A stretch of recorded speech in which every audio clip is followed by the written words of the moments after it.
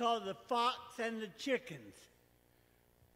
On a farm anywhere, the fox awaits in the cover of the trees. He has been here many times before, so he knows that the chickens will get free. The chickens feel pretty safe within the comfort of their pen, but that old fox knows there are places where he can get in.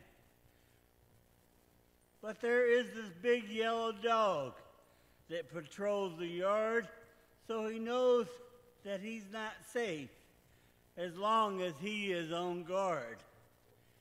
He is the voice of the chickens who will belt out the alarm that is sure to bring the master out with that old shotgun in his arms. The fox is the devil, and he's very shy. He'll tell you what you want to hear, but it will just be another lie. There will always be those that will go beyond what the master has allowed. And if there's ever a chance, that old devil will know how. The church is like a farm where many beautiful things are. And if an opportunity presents itself, then the fox won't be far. He is not afraid to come in an open door and sit amongst the pews. And he'll look for signs of weakness until he finds the damage he can do. Just like the chickens in the barnyard, there's a degree of safety within. But whatever the fox may bring, he will never be your friend. The Fox and the Chickens is just a story I have told. How it will affect your life will depend on how you let it unfold.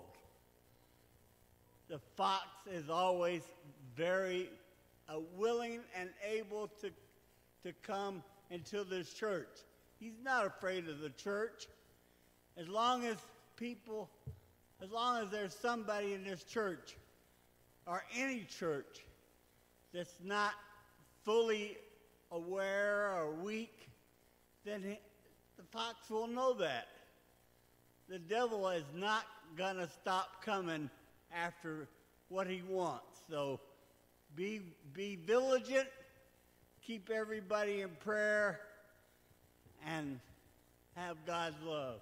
I was talking with a friend this past week, and while talking with him, I went to my concordance. And a concordance, in most study Bibles, you can find one. A concordance you can also buy by itself. A concordance is simply a book, one would say very akin to a dictionary, albeit it has a slight twist than what a dictionary would have. A concordance gives you the number and the location and the information associated with a word in the Bible. So, for example, if you wanted to look up the word saved and you were looking through there, you would find multiple meanings and definitions of that word saved, and then you would see where it's located throughout the Bible. So in my concordance, as I was studying and discussing with this friend, I then took a quick glance at three words as they paralleled each other or I should say followed each other in my concordance, and it was like a light went off. And it's a simple phrase, but I think it to be very powerful. So God willing, I believe I am going to speak on this statement over the next several Sundays. It simply says this, as I was looking in that concordance, and it was in one of my Bibles. I have many Bibles, but in that particular concordance, some are thicker than others, and so some words are removed and others are added, depending on how much space they're going to take. So in my concordance, when I looked, I found these three words in this order, and this statement says, between salvation and saved was Satan. It would hold up true in any dictionary or any way because of the spelling of those three words. But between salvation and saved was Satan. Right in the middle of those. And I thought, wow, how profound, how ironic, how neat, how challenging, how comforting. This is that between salvation, which is salvation was done on the cross, and between the words saved and salvation, Satan was right in the middle of them. And so it challenged my heart, and I said, I'm going to preach on that. Between salvation and saved is Satan. So today I want to begin with that first word, salvation. I want to talk about it. It is almost an elementary, not even almost, it is an elementary principle. That means it's a grade level understanding of what salvation is. Because if we don't truly have a firm grasp of the word, now in Christianity, we seem to, especially the longer that you've been a Christian, you throw out terms and they tend to be loosely used. That is, we say some things, we may not even fully understand what they mean, but we say, and then the world today, they have termed that Christianese. Words that are so fluent to our language and so paramount to our understanding that we use them just at a whim. But in the world and in the context of a new believer and anyone that's an unbeliever, these words mean nothing, or at best, they mean very little to them. But for us who are being saved, to us who are in the church, to us who follow the rule and the reign of Jesus Christ, we have to understand the true purpose of that statement. Between salvation and saved is Satan. Salvation. I started to define the word, and I will, but in addition to defining the word, let me put some additional words that mean or they fall in line with this word salvation. Hopefully it'll put it into a little bit clearer perspective. Salvation also being deliverance, to set the captive free. Another being forgiveness, to set the spirit free. Thirdly, reconciliation, to restore that which has been broken. Redemption, to reclaim and release. Regeneration, simply to renew. And lastly, rescue, to release that which is in bondage, in danger, or distress. If we think of salvation in this understanding, it takes on a whole new light. Because if I were to poll us gathered here today and said, oh, what does salvation mean to you? I have no doubt in my military mind, and I've been proven wrong here in the polls that I've taken at Hoover's Gap Church, that if I were to go around the room and say, what does salvation mean to you, we would probably end up with 20 different understandings of that same word. And that is okay, because just as I indicated, salvation has these additional meanings to it. So it is all of those things, yet it is one. So it's not bad to have an understanding here and here and here, but as long as we have the full understanding that they all make up this cookie. I was talking with a friend of mine, he loves to cook, and he said you need to make chocolate chip cookies with white chips and crushed up walnuts. I never had that, but at the time on the phone call, I thought, man, I want some chocolate cookies. So just to know that it's up of that chocolate chip, whether it's white chocolate, black chocolate, sweet chocolate, semi-chocolate, whether you put walnuts or pecans or whatever you put in that chocolate chip cookie, it's still all one cookie. So again, salvation can be within the same understanding. It's a deliverance to one, forgiveness to another, reconciliation for some, redemption and regeneration, and rescue, to release that which is in bondage, danger, or distress. I did do the research, and I found in my Bible that the definition of salvation in and of itself, when it's used as a noun, and I love this to put it into perspective, I'm sure, understand what a noun is. That's probably the only English thing that I understand in regards to, say, an adjective, an adverb, or all these other things. So I would not pass those tests I'm sure you were talking about. God uses the foolish things of this world to confound the wise. So I am grateful that I don't have an understanding. So then I have to go search it out. But the one thing I do know is a noun means a person, a place, or a thing. That's salvation. Somebody didn't hear me this morning. That was an amen moment. Salvation in a noun form is a person, a place, and a thing. Right now, who is the person? The amen. Who is the person? Come on, it was a participation moment today. Who is the person of salvation? Jesus Christ. That is the person. Where is the place? No, sir. Calvary. There is but one place where salvation made its true mark. Calvary. If it would not have been for Calvary, everything we are talking about is in vain. Because on Calvary was the redemption made. On Calvary was the forgiveness allowed to us. On Calvary was that moment where the veil was ripped in half, and it allowed normal people, well, you're not normal, but me normal, allowed the normal people, that's a joke, you can laugh, it's okay if you don't. For the normal people, he said, we are, strange and peculiar people, but for it allowed the common folk. Is that a little bit better for the South? It allowed the common folk, like you and I, to walk into that place of the Holy of Holies. It has afforded us that opportunity of reconciliation to God. Because we have all sinned and fall short of the glory of God, and there is but one way to remission that sin, and that is through the blood shed for all. So without Calvary, it has nothing. So it's a noun, it's a person, it's Jesus Christ, it's a place, it's Calvary. And then lastly, it's a... Kenny, you about ready to get up here and preach for me, brother. You saw spit flying out of my mouth. It's the cross. A person, a place, or a thing. Salvation. Between salvation and saved resides Satan. Salvation, the forefront, the very first act that really brought us, the common folk, into a place that we had never been allowed before. We were excluded. My Bible, I like what that one gentleman said, Yo Bible, with a Y-O, and a Yo Bible.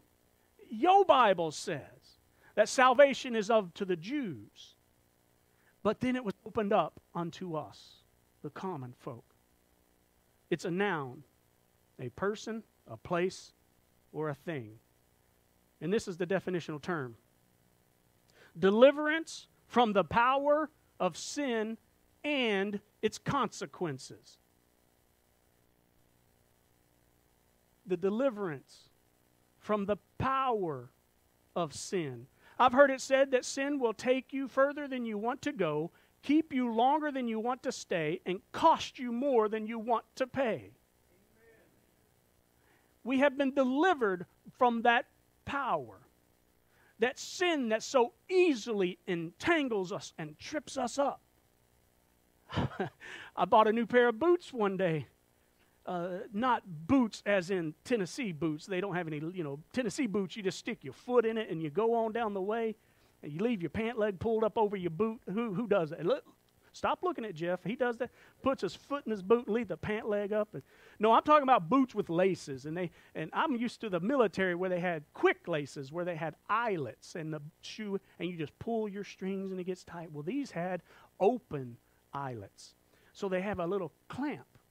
And I do a leftover right. Where's my military folk? I do leftover right when I'm lacing them up, and I put them on leftover right, and I sat down in my chair, and I crossed my legs like I always do, not even thinking twice, and had my legs crossed and doing my work. And somebody called and said, Raymond, come here. And I just pulled both my feet up and started to walk, and those loops had hooked from one leg to the other, and whoop, pow, down on the ground I went.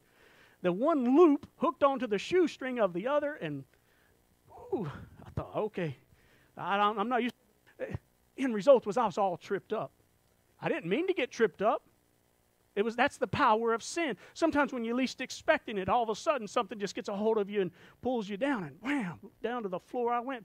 It didn't keep me there, though. I got up, I laughed about it.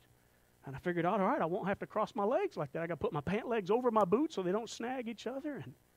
But the power of sin is just like that. It wraps itself around our legs. Sometimes wear. It might even have been a new pair of boots that you bought thinking you're doing right. And wham, they get hooked up and tripped up. The power of sin has been broken by salvation. It is up to us to walk in the fullness of that power. It is up to us to stand in the anointing and the belief of that power.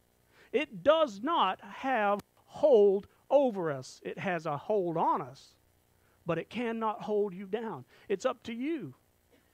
It's up to you and your faith whether you let that power wrap you up and down. Now, I'll tell you the truth. It took an extra coworker who heard me and heard me laughing. Really, I don't know if they heard me fall, but I know they heard me laughing because they came over there and she literally had to take my foot and unhook it from the other. Sometimes we need help. Sometimes we need help. That power of sin and the deliverance from the consequences. Be known. The consequences is a powerful understanding of the law. The consequences of sin is one thing. Just one. Spout it out, Kenny, brother. The consequences of sin is death. Period. Oh, death, where is your sting? Victor, death, or hell, where is your victory? What's that scripture that says that power? There is but one consequence to sin, and it equals death. I heard the testimony of a gentleman who preached back in the 1970s, late 70s and early 80s, and he was sharing his testimony about what God had showed him in a supernatural vision at a time when he had had a massive rupture of a vein inside of him, and he was bleeding out, and so one of the, what you call near-death experience, one would call it. But in that testimony, it is so powerful. I hope to be able to edit it down and show it here over the next couple Wednesday nights, not Wednesday, but the following. But in that testimony, it is so powerful and understanding, because he said he died, and he went and he saw that he was immediately encompassed by this great, vast veil of darkness. He said it was so dark you cannot even begin to comprehend. It was so dark he could not articulate it well enough. It was so dark that most people cannot comprehend the vast, overwhelming feeling of blackness, darkness.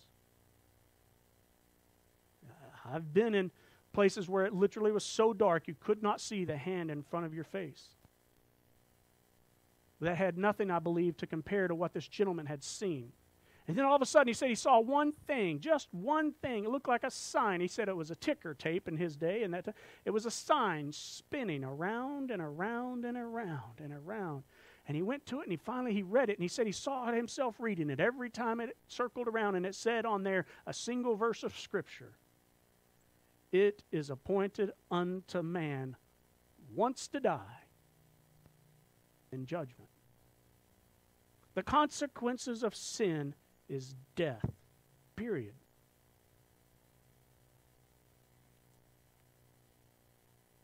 Let's turn it around just for a second. We've spoken about what salvation is in those other words, the other understandings, puts it in a little bit of perspective. We've understood the definition of salvation, although if we were to take a test, I doubt I could pass it or recite it, so I'll simply say it again. Deliverance from the power of sin and its consequences. So if we understand what it is, what's the opposite? What would be the opposite of salvation? According to my research, it's damnation.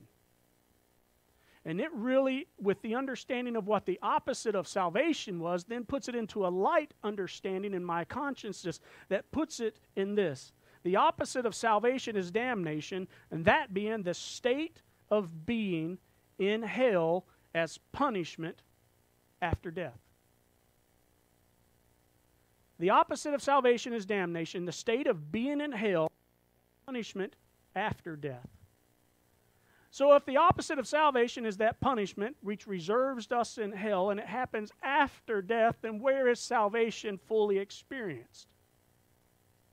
Is salvation fully experienced here?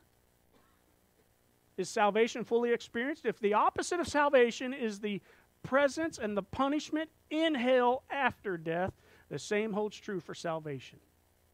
Salvation will benefit you no good on this side of the cross. The salvation will benefit you no good this side of the grave. Salvation will do you no good this side of eternity. Because as long as we have breath, physical being in here, as long as we are on the green side of the grass, we have no benefit of salvation. That may shock some of your religious understanding, but it's true.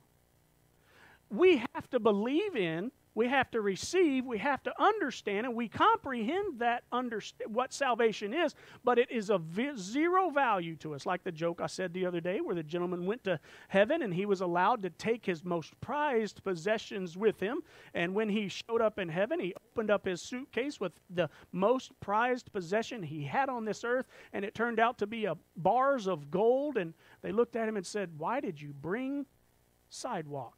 Why did you bring a street material? If your most prized possession is stuff we walk on, it's not going to benefit us on this side."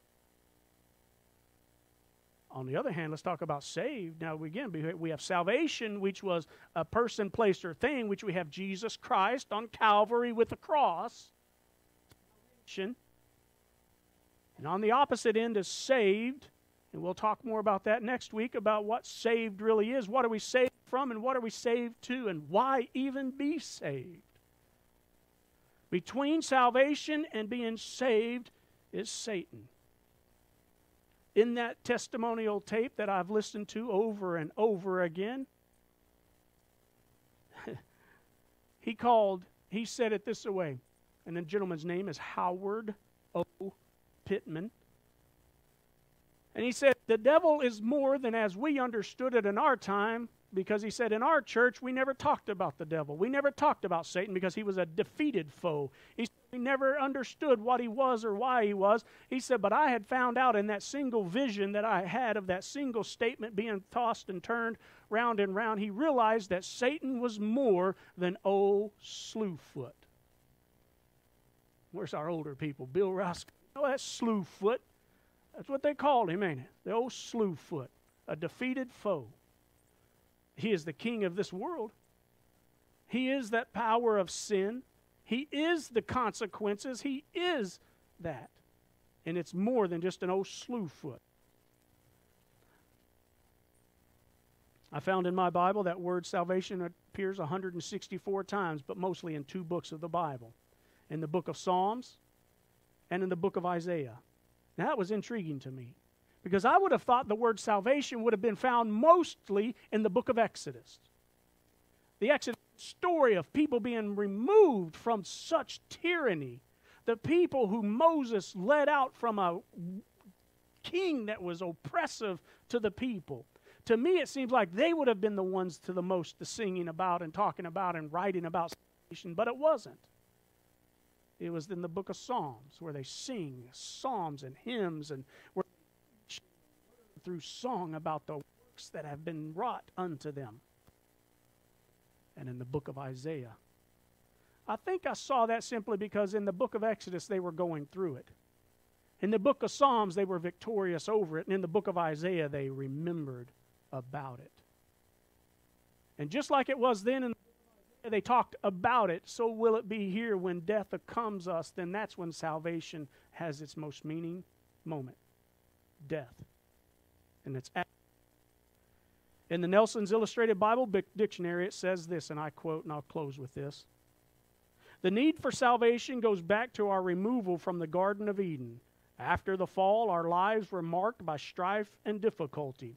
Increasingly, corruption and violence dominated our world, and when God destroyed the world with the flood, He performed the first act of salvation by saving Noah and his family. The salvation of his family was viewed by the Apostle Peter as a pattern of a full salvation which we receive in Christ. The exodus of Israel from Egypt is another form of salvation for the people. But just as the Exodus symbolized their salvation, the captivity of the Israelites in Babylon was distrust return to bondage. Even Israel's return from the captivity, however, failed to fulfill all their hopes. Salvation in Old Testament times failed to meet their expectations. God destroyed the world but saved Noah, a form of salvation. What happened after Noah was safe on the dry ground? First thing he did was built an altar and worshiped God. You can't go 2 more chapters down the road after that and find the sin that is running rampant on that world. He had wiped them all out, but sin grabbed a hold of it. Same thing with in Exodus. They were saved right out of that tyranny and put into bondage even better than the first. Worse, I should say. Let me again say that the opposite of salvation is damnation. The state of being in hell is punishment after death. So then our faith and trust in the return of Jesus Christ is where our salvation's hope lies in wait. Salvation from hell and our redemption from death and forgiveness of sin is coming. When I wrote those words, I was immediately reminded of a song by Rich Mullins. Anybody remember Rich Mullins? Goes back, way back in the, listen at me, way back. It's not way back to some of y'all. He goes back just a bit, to the 70s and the 80s. He sang a song that's titled, My Deliverer is Coming. Anybody remember that? My deliverer is coming. He's coming. My deliverer is coming. And he penned these words. Joseph took his wife and her child, and they went to Africa to escape the rage of a deadly king. And they would sing on the banks of the Nile, My deliverer is coming. In the book of Luke, so I can justify the ability to preach from the book of the Bible, in the book of Luke chapter 3 and verse 6, John is recorded as saying these words. That's Luke chapter 3 and verse 6.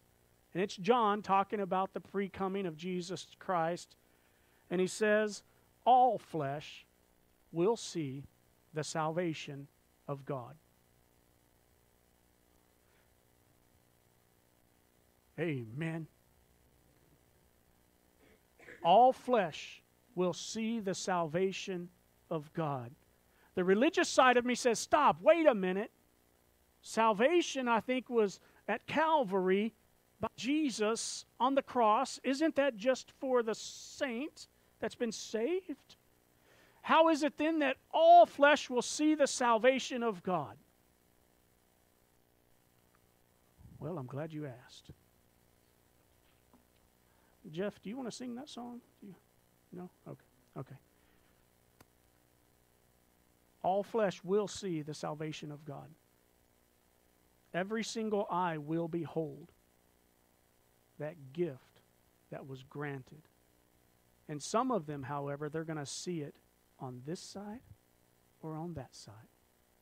I have a bumper sticker that I had sent to my mother, and she liked it, and it said, eternity. Smoking or non-smoking. Isn't that cute?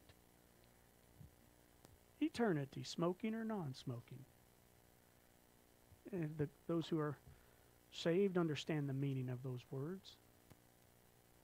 But just like my Bible and your Bible explains to me that there's a divide there, and it's a chasm that no man can cross, but one is aware of the other. Every eye will behold salvation one day. 2 reasons for that. One, because the Bible says it, and I believe it true. And 2, simply because I read that Bible and it shows me that illustration. The rich man and Lazarus sitting there, and he says, if you could but touch your finger in that water, for I'm quenched with thirst. And he could see the salvation of the glory on one side. And then the other on the other can see Every eye is going to see and behold that salvation. Trust me, everyone will see it. The question is, will it be smoking or non-smoking?